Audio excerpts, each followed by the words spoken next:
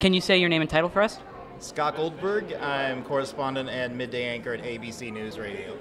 In today's digital landscape and ever-changing world of journalism, how has news radio in particular gone along with the times and updated?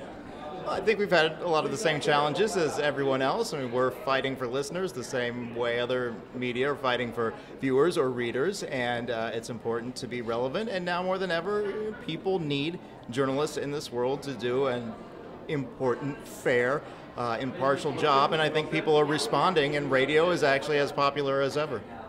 How is news radio unique from different broadcast mediums like online and television?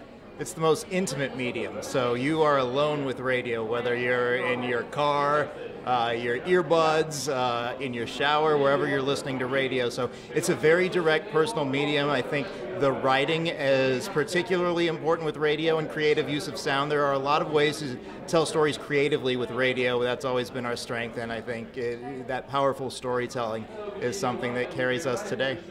What would you say to the young journalists out there who are watching this interview and also winning an award today?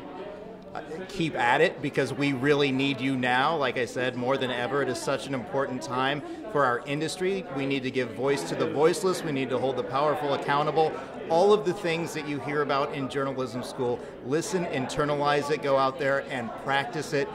This craft is so important, and we need people who are excited and passionate about it to be the next generation. All righty, thank you. Thank you.